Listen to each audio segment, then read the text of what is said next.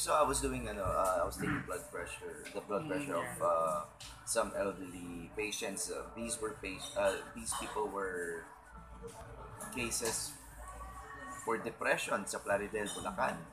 So iba na nahuli ko na ay sobrang high blood at to them to rest and then come back the next day to have it checked para lang sigurado. So masaya na napapractice ko. I mean, it's in there. It's embedded in my at the back of my head.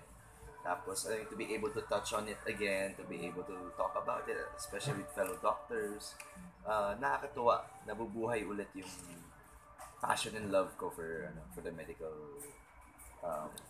field. So, simula nung nag-artista ka, ngayon lang ulit nabalik or na-practice mo yung etong pagiging nurse? Pagsimula ko ng pag-artista, of course, na-hold ko yung kagustuhan ko maging isang doktor. Pero throughout my career, I was able to be part of Out of Control. Kasama ko dun si Miss Maris Umali. At yun, nag-tackle kami sa kakaibang, what do you call it?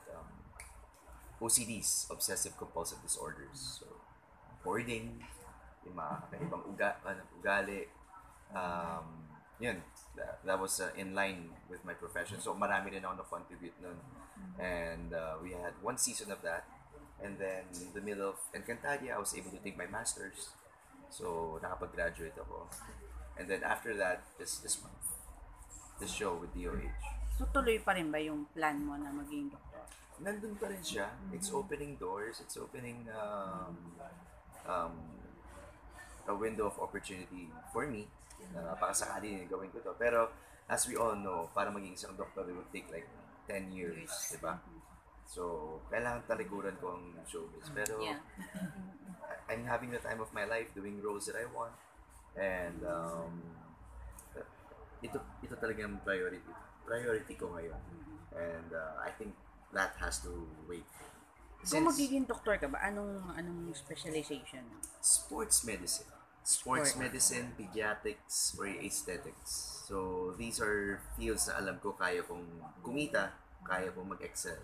Kasi may kaalaman na ako tungkol dyan. Especially, I'm really active with sports. So, feeling ko kaya kong mag-alaga ng Philippine team, yung mga ganun pangarap.